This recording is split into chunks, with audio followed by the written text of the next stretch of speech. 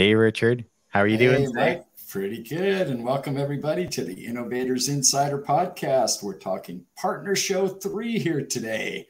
And I'm here along with my co-host, Mike. And we're excited to talk to our guests today, aren't we?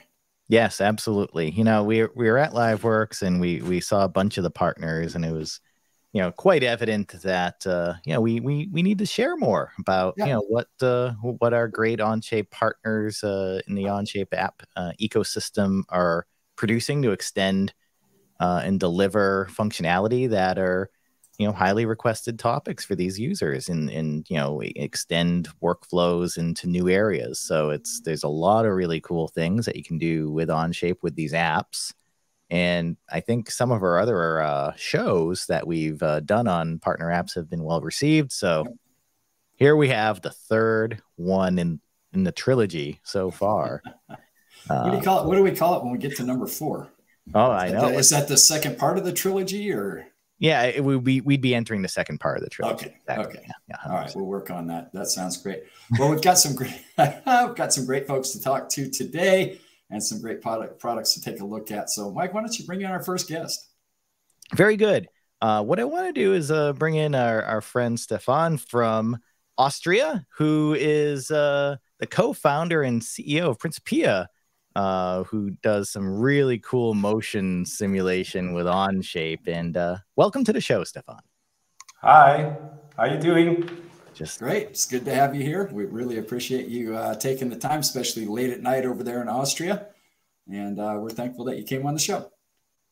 Thank you for having me. Yes. So tell us a little bit about Principia first, I would say, and then we can get into how you came about to develop this kind of product and the things it solves and all that. Yeah. So Principia is the name's somehow related to Newton's Principia. So first of all, it has something to do with Newton's book, and Principia is, call it my baby. What I've done so far is some research in multi-body dynamics, and Principia is an app for Onshape that allows to do dynamical simulations with Onshape assemblies. That's basically all. So that's the Principia does. Hey, I'm sure that he says that's all there is. I'm sure it's probably more exciting than you're letting on, Stefan.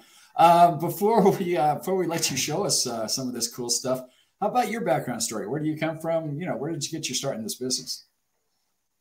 So I'd say I'm an engineer, but I'm an enthusiast for multi-body dynamics. And I've been, I think, at the age of 15, I searched for multi-body dynamic solutions. That's the reason for it is I've been engaged in a off-road race car team, and I searched for software. It was quite hard to find anything I can use because, without any knowledge of Newton's laws, etc., it's quite hard to do this. So that's why I thought study mechanics, and then it was not enough. I did a PhD in mechanics and joined a research group for multi-body dynamics at the Upper Austria University of Technology, and there I've seen so many different things about multi-body dynamics, and I to know so many things, and that's why I thought I have to found my own company. I found some friends and co-founders, and that's the thing. We are here right now. So we have our app, and we have our own solver, and we can run multi-body simulations with it. Sweet. So that's a nice tip for our younger listeners out there. If you can't find what you're looking for out there somewhere, you have to go out and create it yourself. Yeah. Good for you. That's it. Awesome. Now, what kind of race did you say you were involved in? I think it's not known so far. It's autocross. It's kind of so off-road, buggy, but not the things running at Baja 1000, but other ones. We are running it on race courses. Right. So obviously, multi-body. Yeah, on race courses, I'd say on off-road race courses with a 1,000-meter length, so not a mile length, it's a sprint. Okay. Paris and Okay, sounds a little bit like our event we have here in Baja, California. Yeah, big off-road similar, race. but yeah. So you would, obviously, if you could figure out ahead of time how to do some of the simulation of the multi-body dynamics and the joints and springs and dampers and all these kind of things ahead of time, you can optimize, your design for these types of equipment, right? So exactly. Tell us a little bit about, for the audience that might not realize, what kind of simulation is required for this type of, mechanism design, right? Maybe if you could break it down in very simple terms for everybody, that would be great. So first of all, multi-body dynamics is very useful when you're searching for loads that actually act onto your system, because with finite element analysis you can run analysis and search for the optimal design of parts itself. But if you think about an assembly or a mechanism that undergoes rigid body motion, so quite nonlinear types of motion, then you have some problems when you're running finite element analysis. And in multi-body dynamics, you can do this.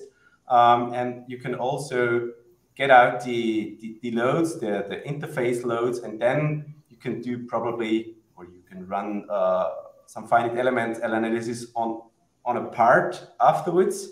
Or you can also do some dimensioning of parts like roller bearings, screws, and other type of joints with the forces coming from it. So it's kind of dimensioning, but there is also a field of application when you want to optimize motion. So there's also the huge part of inverse dynamics when you want to compute some inputs into your system when you already know the output, the desired output. So think about the trajectory of an automation system, of a robot, etc. So this is also a major part where you want to do it the inverse direction. So you have desired output and want to compute the input for it.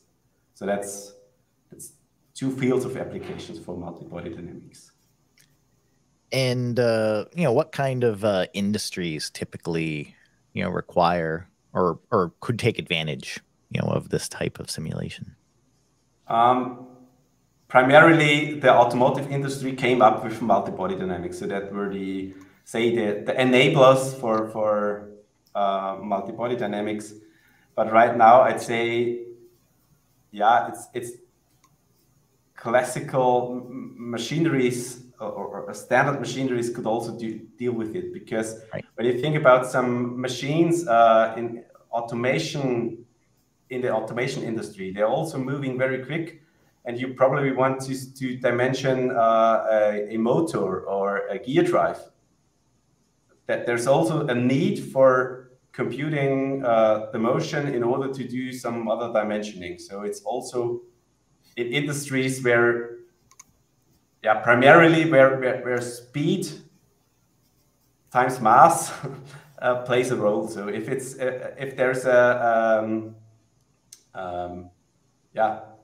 there's a load coming from the motion itself, it's always very interesting to investigate multi-body dynamics. Very good. Very good. So you could figure out also perhaps, what type of motor is required to drive a system, like the horsepower required, or perhaps, what type of, I think that's probably the first one that comes to mind, but, are there any other kind of things that like you could optimize cycle time on a piece of machinery, right? If you have if you already have chosen a motor for a parallel robot or something else, you could optimize cycle time because you already know the limit of the motors, but you could just increase the speed of your trajectory and then look if the motor is in its limits or it's below. And so you could also optimize this one.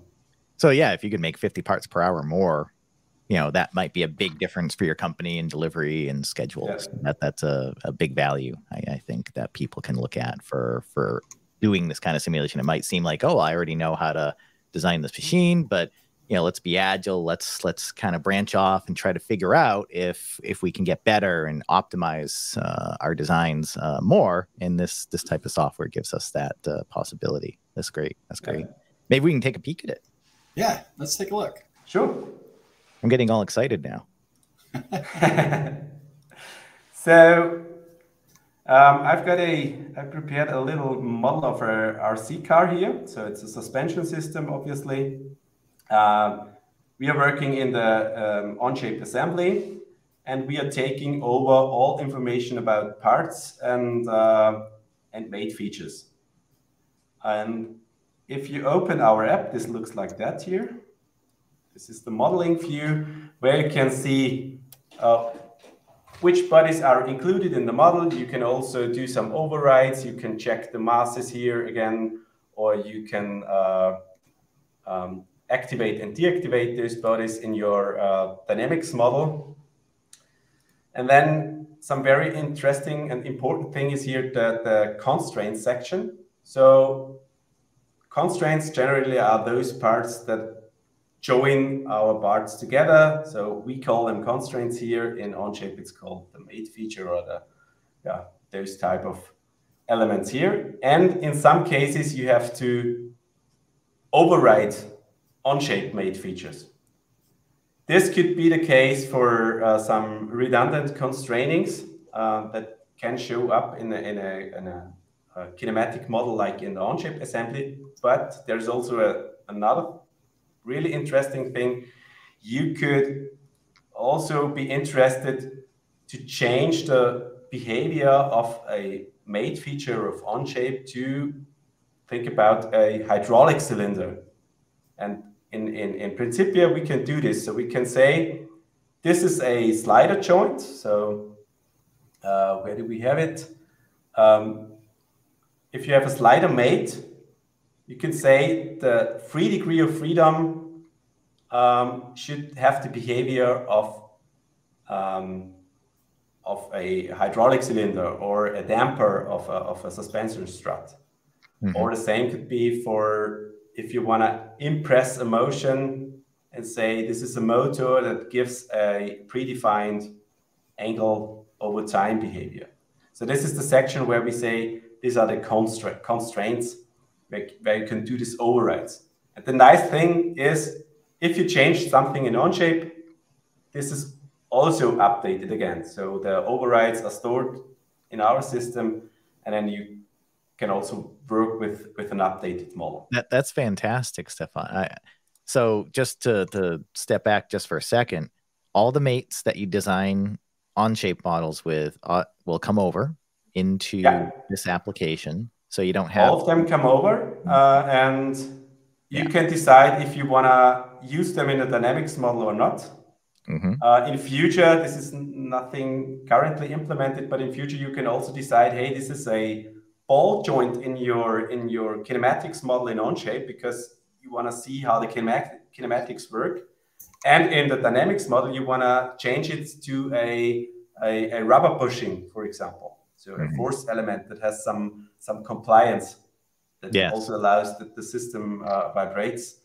And it will be just hit one button and say change from a ball joint to a rubber bushing.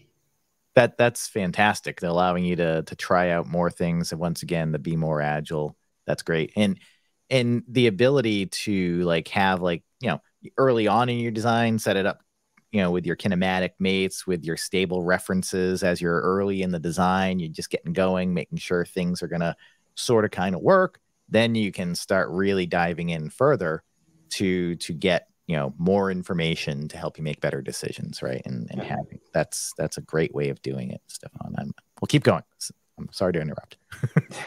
The points now, so the bullet points says the forces and sensors are now some additional information for our multi-body model, because forces are needed in Onshape simulation. Yes, that's true, but we right now cannot work with them. So we have our own forces, and currently we allow to add a full type of forces. So we have a constant, a sinusoidal, a spring, and a bump stop force.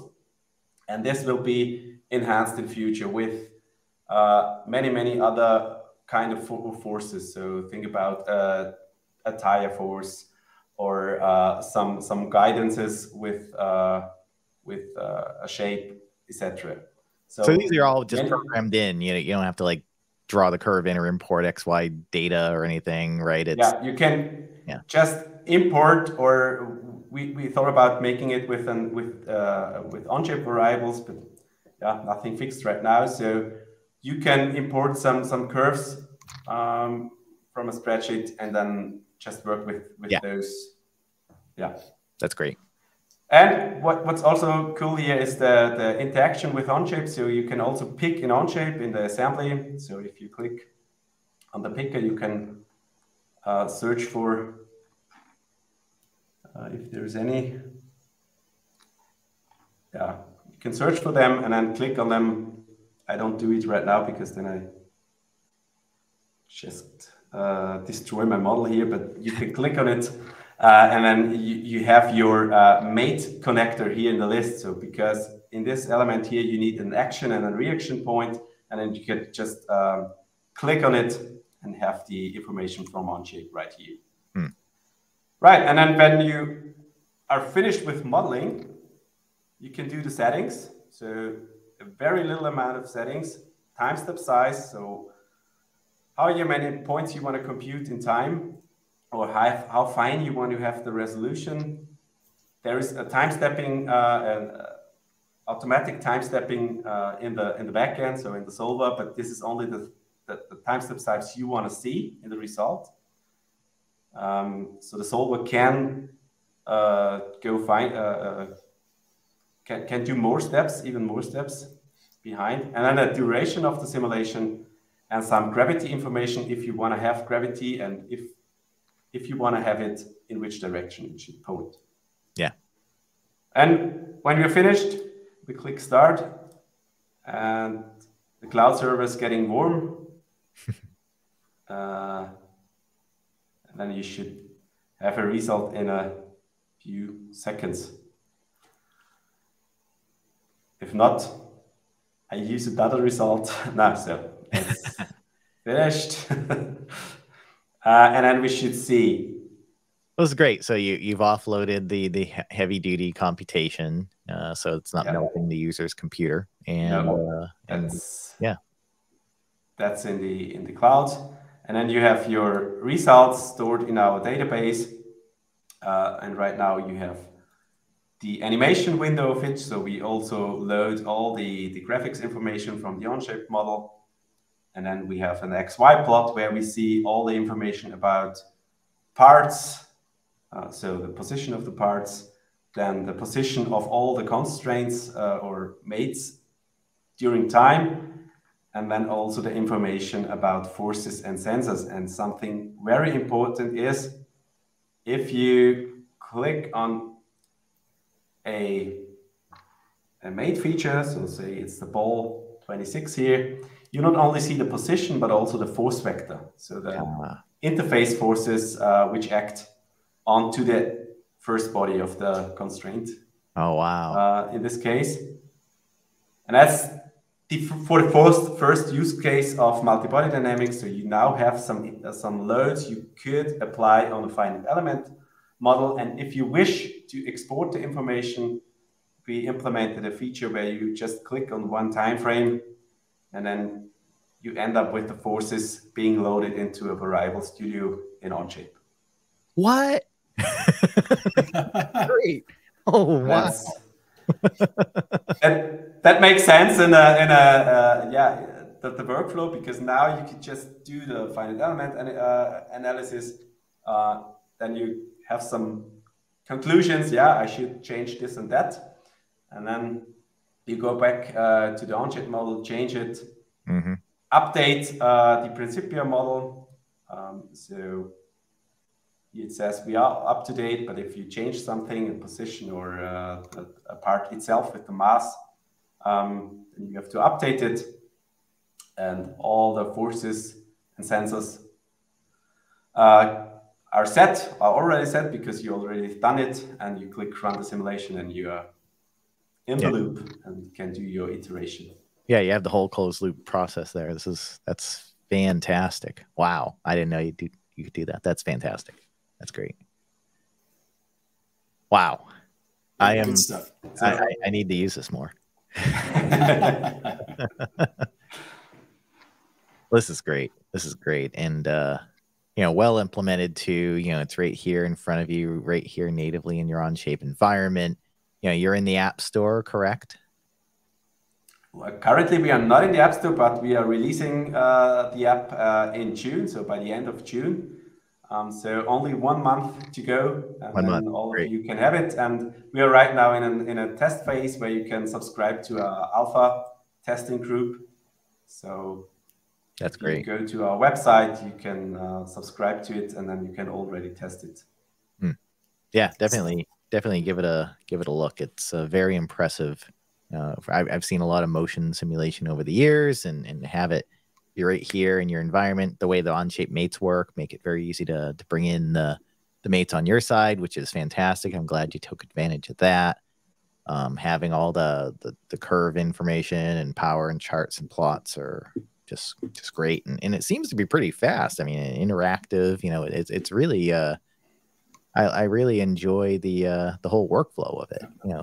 Although I did notice that it didn't seem to be fast enough for Stefan. You can always you see that little wheel spinning, and I could see you moving your mouse around. It's like, come on. Yeah, a good developer to do that. It was not too fast. Maybe the servers in Europe here are in their night shift, and they're. I'm with Mike. I think it loaded extremely fast. So. Yeah, I was really impressed with it. I've seen lots of simulations like this over the years, so it's very nice. It's very nice, and I'm so happy our Onshape community will soon have this in the App Store, and you can go to the website now and see if you can try it out yourself too. Yeah.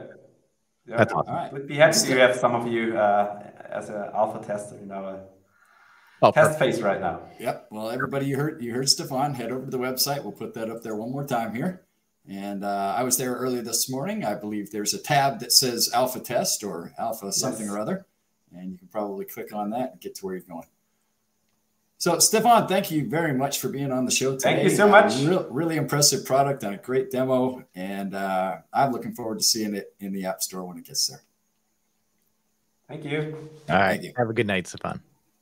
Bye. All right.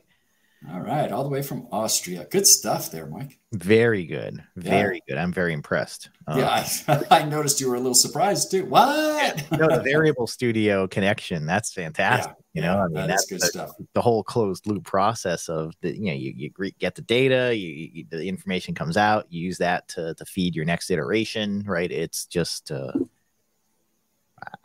like it. So let me ask you, Mike. So when we talk about engineering, we talk about manufacturing and how to get parts and products made and everything. And obviously the 3D model is very, very important to that, as are the 2D drawings. But what's the number one most important thing to get your assemblies bought and manufactured? I think it's the bill of materials. I think you're right. And we've got a guy that knows all about bill of materials with us today. And let's welcome in Oleg from OpenBOM. Oleg, good to see you again.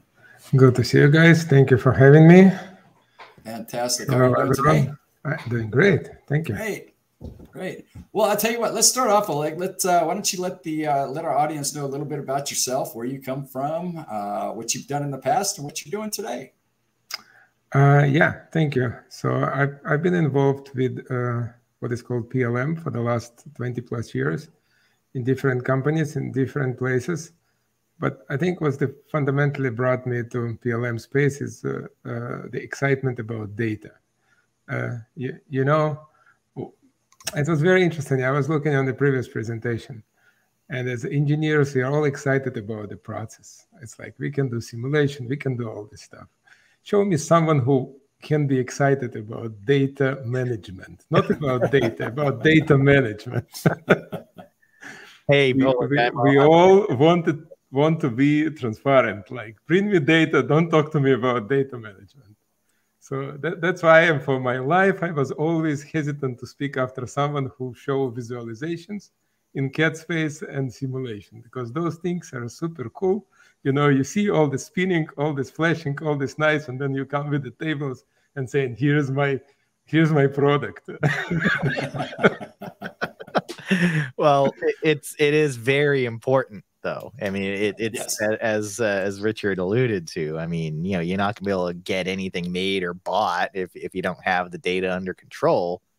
And you know, let me run a little bit contest here. Like, if you know, do you know what is Xeralic? Tell me again, Oleg. Xeralic.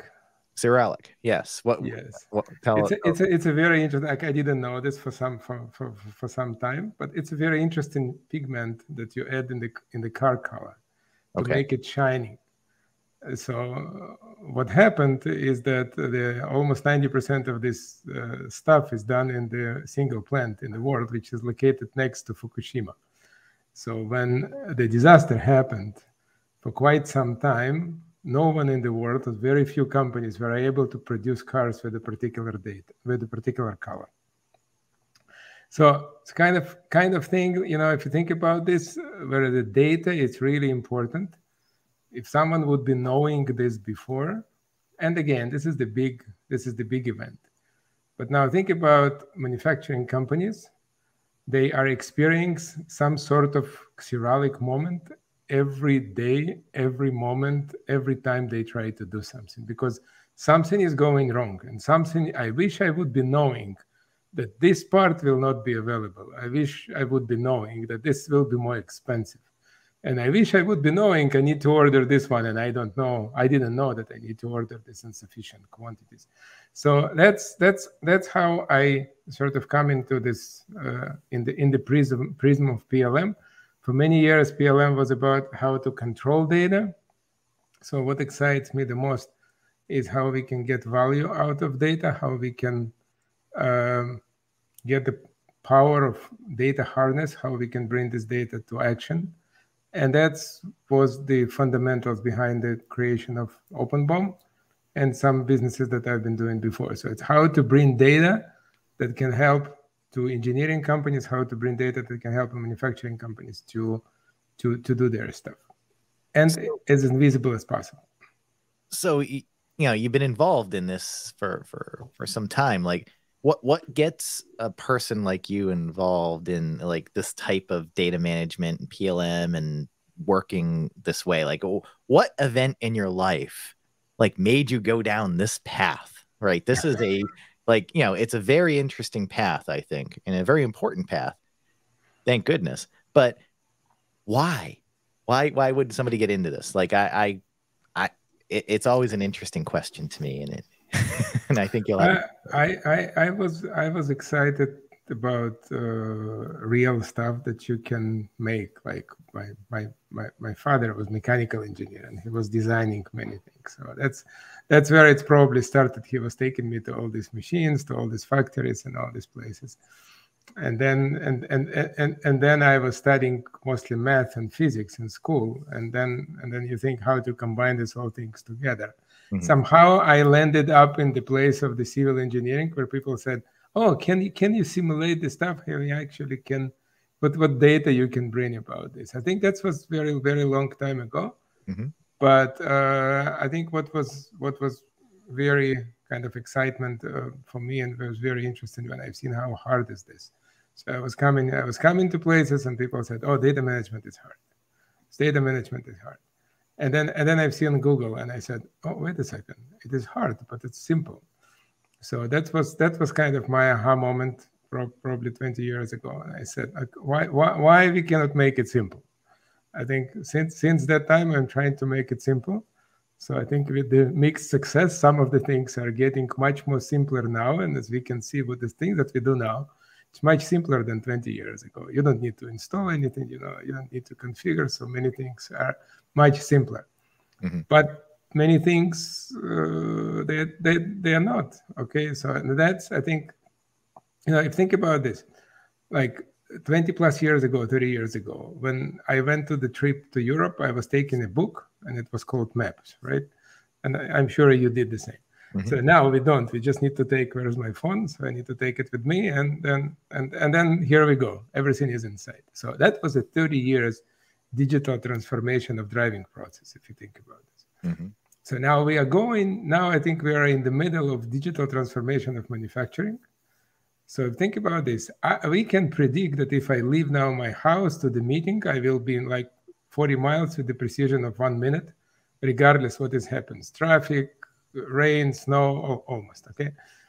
So why we can't be the same in manufacturing? What we don't know, what we didn't connect about data, that we cannot say, oh, we want to develop this, or we want to ship this product. And they get a lot of data together, but we can ship this product with predictable price, with a predictable cost, with the process time and everything. I think this is what was the most exciting moment in the manufacturing, because I can see it, because it's all connects together. And that's why when we started OpenBOM, it was about how to create a data platform that can absorb all data, that connect all these pieces of data, and how that can help manufacturing companies. And again, we call it digital thread platform. And I know digital thread was the most used word in the LifeWorks a couple of weeks ago. So, but here's let me bring you one case. Like, what is the minimum viable digital thread? Oh, so when you say that again. Minimum viable digital thread. So you come to the company that use Onshape. And they say, it's so cool, it's so great application. We can use it and we can design it. And when everything is fine, right? And now we need to order parts. And now we can export it to Excel, right? And we can save PDF files and step files and send it to someone. And oh, wait a second, we forgot something. Oh, let's send it again. And then someone who is doing purchasing need to order this, and then he makes mistake. And goes, wait a second, I ordered it last month, and we probably already have it, but I don't know how many we have. So you think about all these processes, it's a mess. And so the digital thread here is between engineering that knows how to do it, and with the help of tools like Onshape knows to do it even better, and between the other part that need to manufacture something, but they are disconnected. So they communicate like 30 years ago, right? 40 years ago with all these things. So that's what connects people. So when we first came to companies and to customers, we said, oh, BOM, we do BOM. BOM is a tool. What we do is that we help you to purchase right parts at the right time. So that's how this digital thread connects things. And again, the same thing's happening with them in the larger companies as well. But I'm just bringing the simplest case of digital thread is how to connect things live. So that's what we do. That's what we do. And right. that's the whole point. Yep. Can we see it in action, Oleg? Absolutely. Okay. So let me click on the share screen. I practiced it before. I hope I will not screw this up again. All right. So I think I come in here. That's how every company looks. You see, this is how you do stuff. That's how it looks. All these things are. But okay, let me just bring Onshape. So here's a very small product. And again, you need to excuse me. I'm not a mechanical engineer. Like all these people that come in and say, I can deal with this, but this is not what my best skills. But now, if I have this assembly. OpenBOM is available integrated in Onshape. And if I'm bringing OpenBOM, what we start doing, we're capturing data. So we're capturing data, create files, update information. So we end up, as you can see for the small assembly, we end up with all information that we need. So the important thing is the OpenBOM platform. It's flexible and it captures everything that you have. Like there are, of course, some settings and you can pre-configure it before. And obviously I did it before and I said, generate step files and generate PDF files and do this and this. But fundamentally, you're getting in the bill of materials and the product, we capture all this data. So I captured all these visuals, and I captured step files and STL files and all data that I wanted. And I captured all drawing files, and I created PDFs. So that sounds like, okay, we can probably do it in many different ways, and probably OpenBOM is nicer than some others, but what is the point? What comes next? Okay, so what comes next is that I can take, again, just I will take a little bit more real estate screen. So what I can take, and I can start working on this, and you can pay attention on some additional information that OpenBOM is managing here. So we manage, for example, vendors from whom you can order the component, or if it's assembly. So there are some additional data is coming, but let's focus on this vendor information. So what OpenBOM helps you is to organize the entire process. And to show this, let me just jump to our documentation. It will be visual for production planning. So what OpenBOM helps you is we are in this stage. We collected data from CAD. We collected parts, we collected information, set information about vendors. So we're at this stage. So what do we want to do next? We want to make an order, and OpenBOM allows you to make this order and allows you also to manage inventory, means how many components you have, how many parts do you have, produce purchase orders. So let's jump back to the same screen where we've been now, and you can see this order command, which now I'm going to make 10 devices. So I make a planning for 10 devices. If I go to order, so OpenBOM is generating this order and make calculations. So you see we have quantity on hand, which is inventory, and I see this component, I have enough, but this component has gaps. So we're getting gaps calculated. Now, if something will change in the model, in Onshape model, OpenBOM will be able to update an order and recalculate it again. The BOM will be recalculated, data will be recalculated. It all will happen seamlessly. Now, at the moment of time, I am satisfied with what I need, or I'm ready to buy components. You know, long lead items need to be ordered before time. I can create purchase orders. So purchase orders will be generated. So I get these components that were generated, and I can export this information and send it to anyone else I want. So if you think about this, the information is coming to orders, and in these orders, I'm getting everything what I need, and I can export this information and send it. I can share it in real time. OpenBOM supports all these similar mechanisms that you're familiar with Onshape. So I can share this in real time. I can allow to someone to work on this in real time. I can share purchase orders. I can share orders, but I can also make a very simple export. And again, making exports, someone who is not in digital age, but it's important. So I can get an export multi-level structures, including it in zip. I can decide what information will be extracted. I decide what is the format that I will be extracting. Go into export. This information is coming out. Take a look on this. We're getting all zip file with all files included, all step files, all PDF files. What? Bill of materials. Yes. You know what too. Yes. And that's it. You see, it's seamless. So you didn't remember the beginning of conversation. So we've been we don't need to do all this work. It's all done, and that's seamless. So that's about how to connect people. Again, I'm getting back to this diagram. You know, this whole complexity is removed because the connection is digital.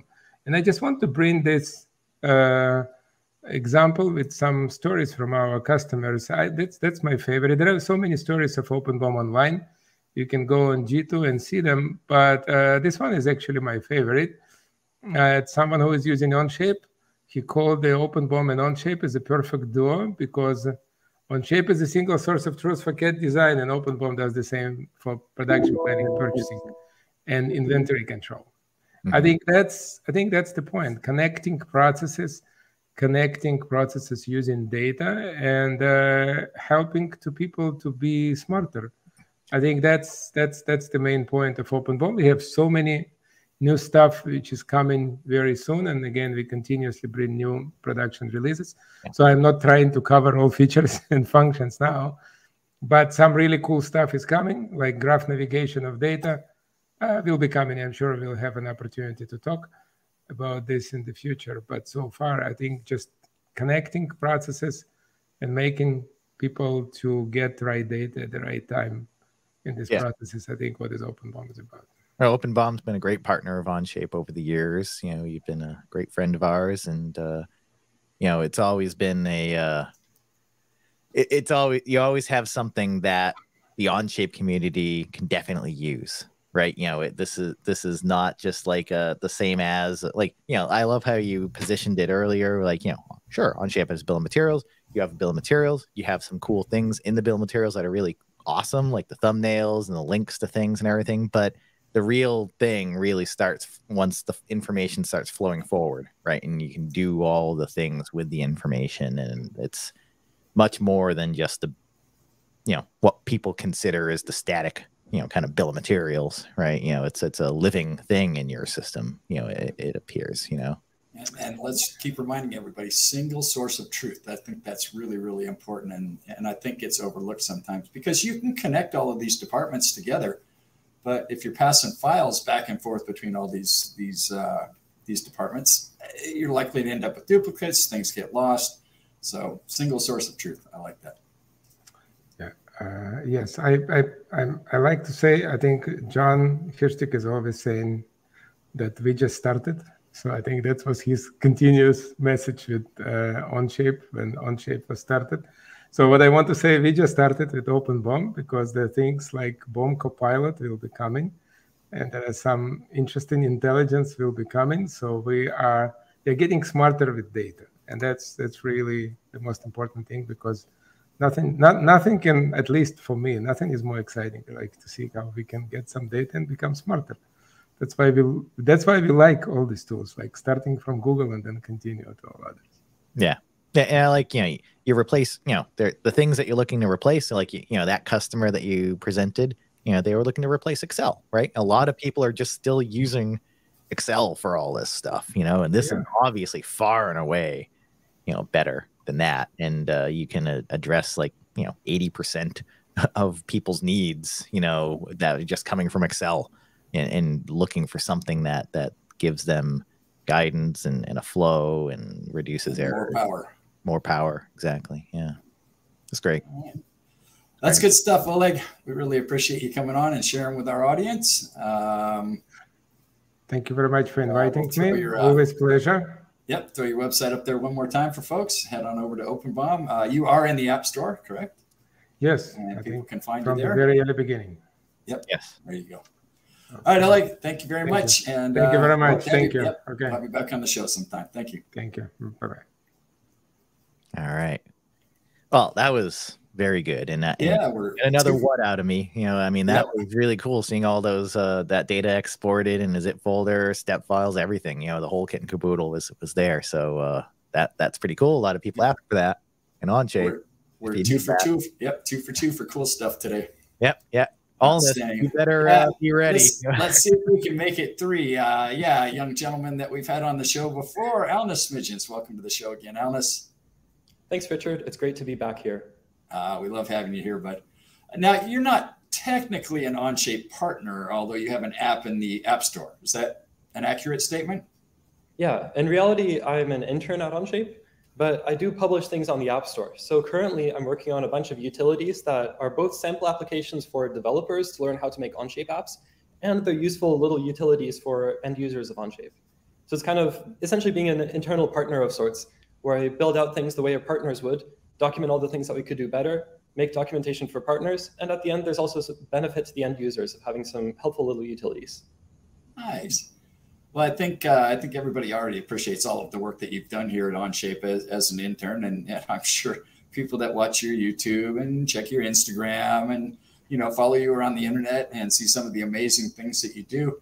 But today we're talking about your utilities, so why don't we give you a chance to show off a few of these? I guess we'll go ahead and start with the one that's already in the App Store, correct? Yeah. So first I'll be talking about Reference Finder. So yeah, so some quick overview of Reference Finder. So the problem that Reference Finder sets out to solve is that you have a lot of data and discussion scattered across a lot of platforms if you're any engineering company. I was doing some research last summer about how companies approach engineering, how do they manage their engineering process, that sort of stuff. And if I talked to 10 companies, I got 11 answers about how people do things. And there's just so many tools flying around where people have important data. So what Reference Finder sets out to do is to solve this issue where you're tracking some tasks on Trello, others on Jira, some technical documentations on Confluence, but then other stuff's in Google Drive. You're talking about it in Slack, etc. And there's no really quick way to figure out, okay, what do I need to do next? What are the latest updates about this project I'm working on? And where are the resources I need to get going? So what Reference Finder does is it basically automatically finds references that you've naturally put into all of the tools that you use. So it kind of streamlines your workflow that way. So there's no extra stuff to install in the other applications. There's no manual process to link something back and forth. It just naturally looks at where you're discussing some project in other platforms and links to that in Onshape. And it does so by looking for where you've dropped Onshape links, so like URLs in other platforms, and it looks for the document ID. So this is really powerful because it means that no matter where you put this link, maybe it's in a Google Doc, maybe it's in a Google Colab notebook where you're doing some analysis. It could be a ticket in Jira, it could be a card in Slack, in Trello. All these places where the ID appears, they'll be pulled together. So what does this actually look like to end users? I added the slides demo time, just a reminder in case I forget if I get too excited with all the slides and business synergy discussions. So are you ready for a demo? Yeah. You bet.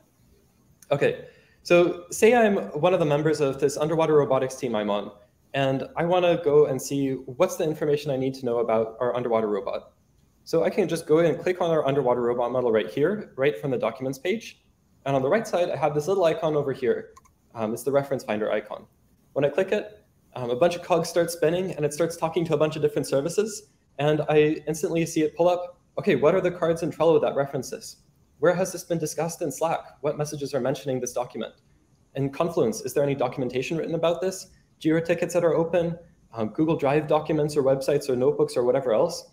And for any of these, I can just instantly click it and it takes me with a deep link all the way to the exact place where it was discussed.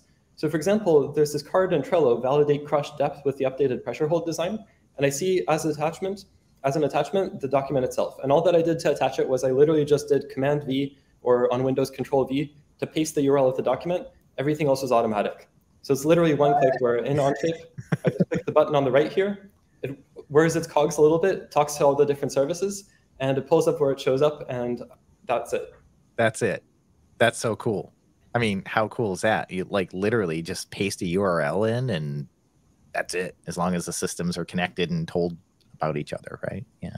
Yeah, and speaking of connections, so you might be wondering, okay, well, how did it suddenly get access to my Trello and everything else?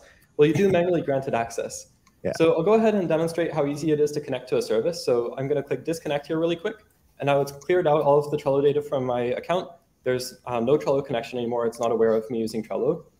And when I click connect up here, it'll open up an authorization page on Trello where it says what's the stuff that we'll need to be able to do. And it basically needs to be able to read your information in Trello to be able to search for stuff. And in this case, I can click allow over here. It's going to take a minute to propagate that information back, and it says successfully connected. When I come back to the tab, all of my Trello stuff is right there already. Wow. Mm-hmm. Wow. I mean, this is great. Keeps everything together. You're not going to miss a thing. You know, it's just like that Aerosmith song.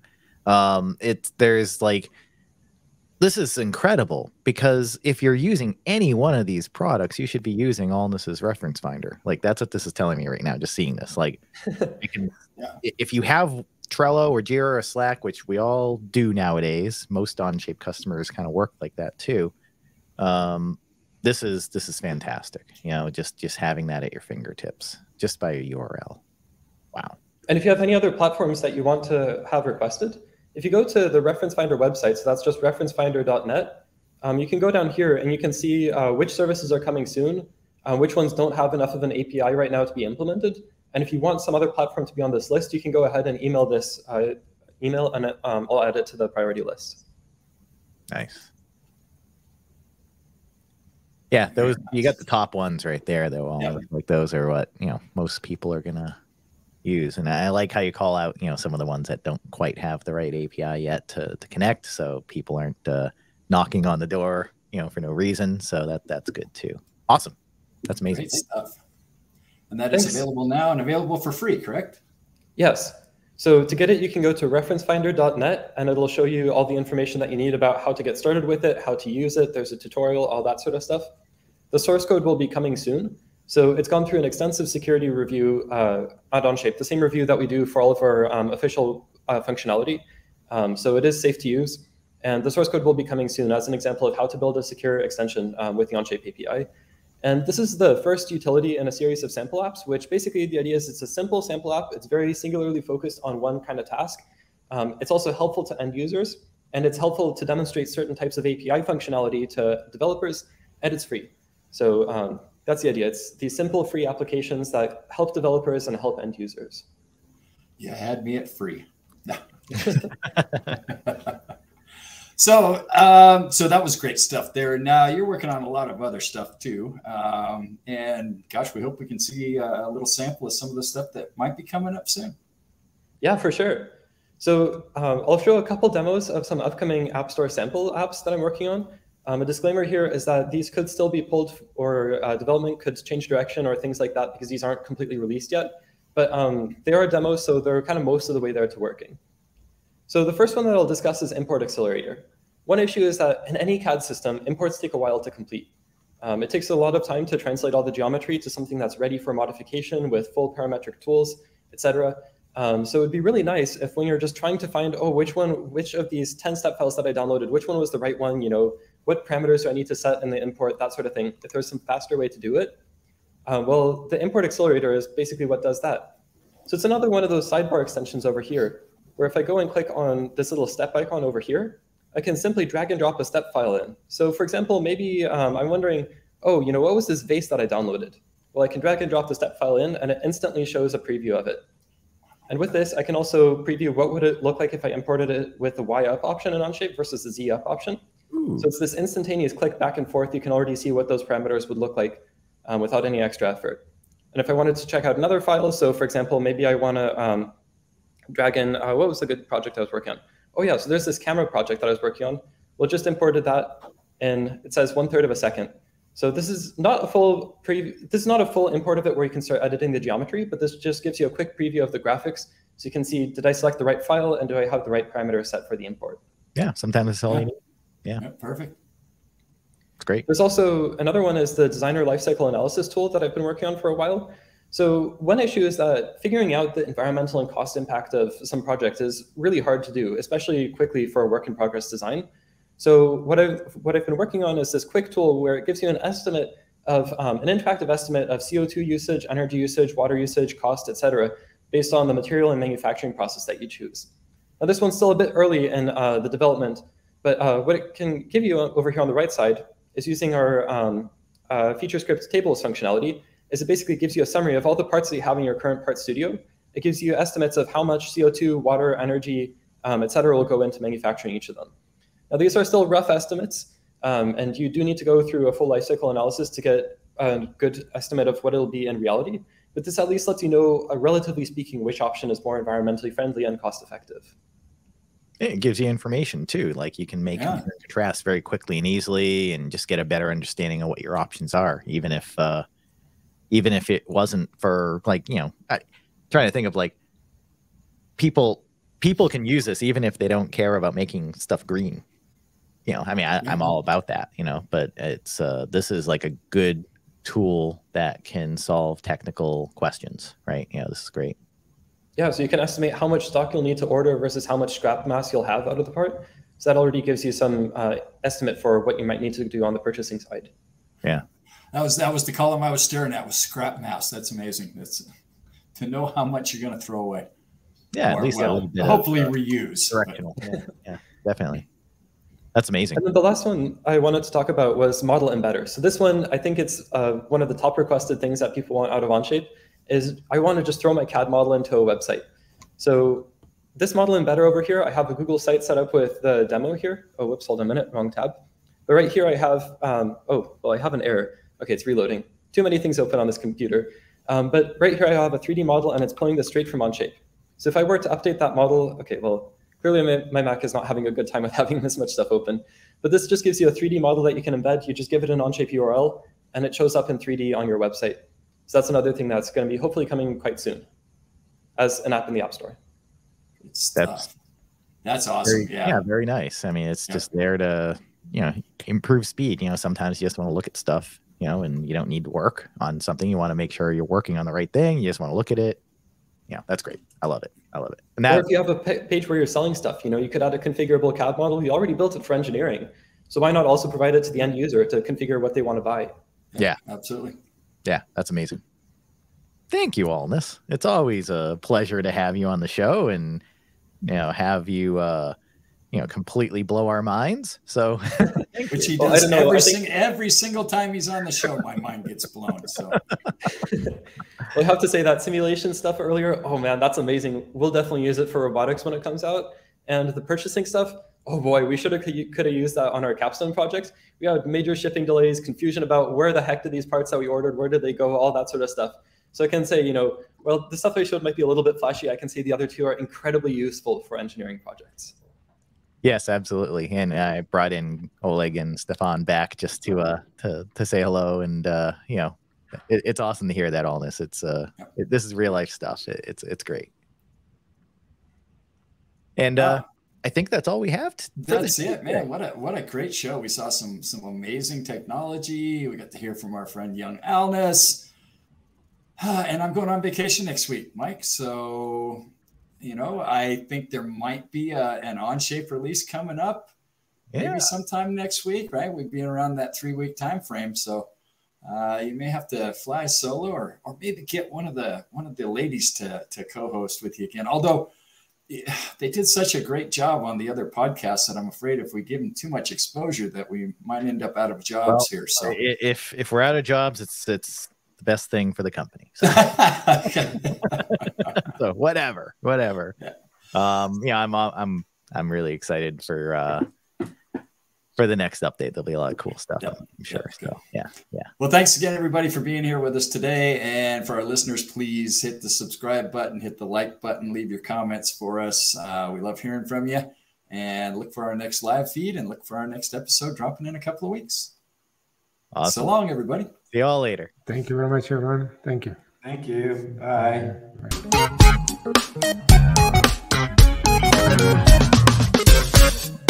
Bye.